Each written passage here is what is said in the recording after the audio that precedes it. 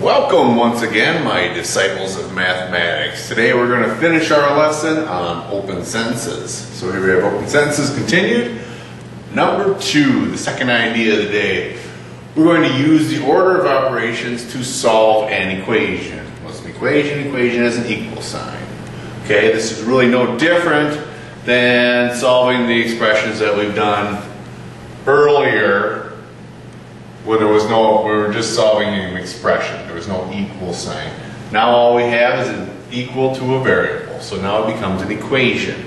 So we use the same idea. We use the order of operations. Here we have a fraction bar problem where we have to do the numerator and the denominator independently. So we can do one step here, one step there, and that's what we're going to do right now. So if I were to look just at the numerator, I need to take my 8 plus 2, which is 10. So I'm going to rewrite that as 5 times 10 all over. And what do I do first here in the denominator? I have to do the parentheses first. 5 minus 3. So we're going to change that to 2. Alright, so we got 18 minus 2, that's cubed, okay, equal to k. Alright, so here we go again. Let's start with the numerator. There's only one thing to do, multiply, so we get 50 in the numerator. And the denominator, we get 18 minus, well, parentheses are first, but there's nothing inside them really to do, so we go to the exponent. So what we want to do here is take 2 and cube it. And that is not 6. That is 2 times 2 times 2, which is 8, equal to k. If I were to look at my problem now, I would see that I only have that one operation of subtraction here to do. So we got 50 equals k all over 10. Okay, and then we just have a simple division problem of 50 divided by 10. K, in this case, equals 5.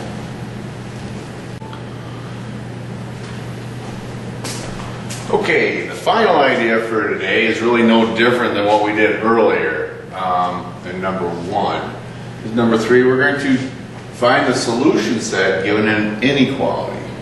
Okay, what's the difference from an inequality and an equation? Well, an inequality basically uses these. Inequality as it can be less than, greater than, less than or equal to, or greater than or equal to.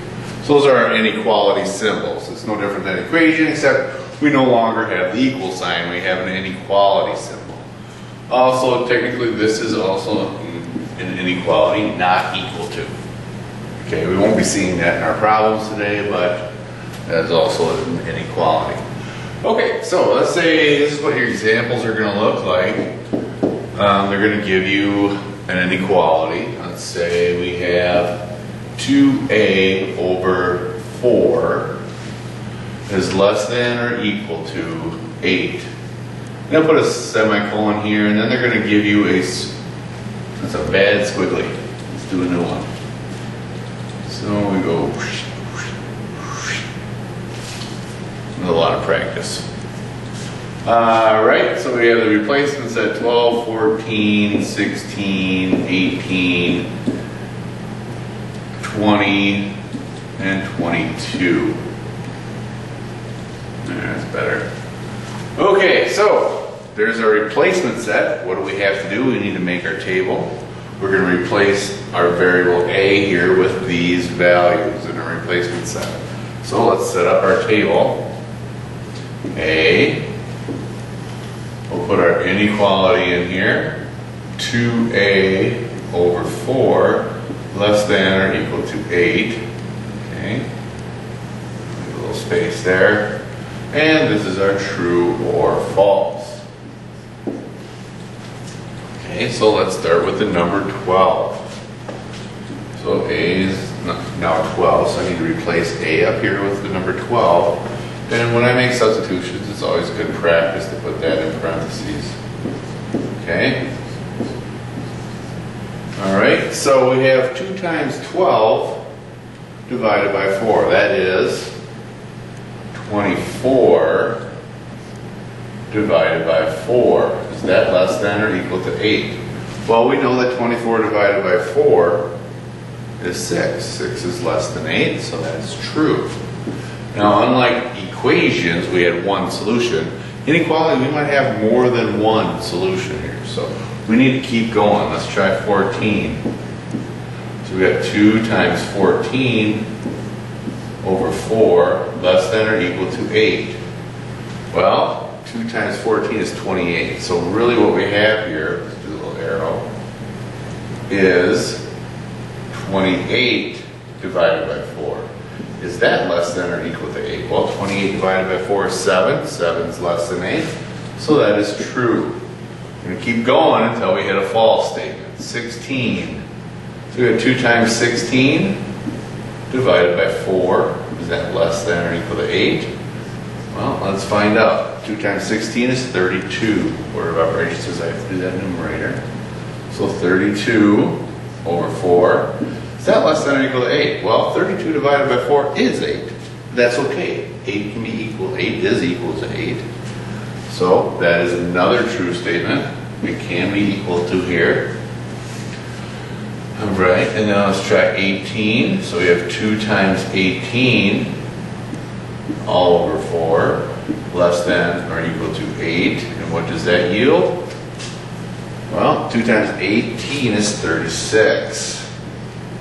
36 divided by 4, is that less than 8? No. 36 divided by 4 is 9. 9 is greater than 8. So this is a false statement. And as you can see in mathematics, we look for patterns. You can see as the numbers increases, this number is going to increase. So if I go bigger here, this is going to be bigger here. So it doesn't, I don't really need to waste my time here and do 20 and 22. I need to do all that in there anymore. We're smart enough we can figure that out. That those are going to be false as well. Okay? So what we have to do is find the solution set. So you have to tell me what the solution set of numbers is here, given my replacement set. And all you do is say my solution set is equal to my truths. 12, 14, and 16. 12, 14, and 16. Close it off. And that is my solution set.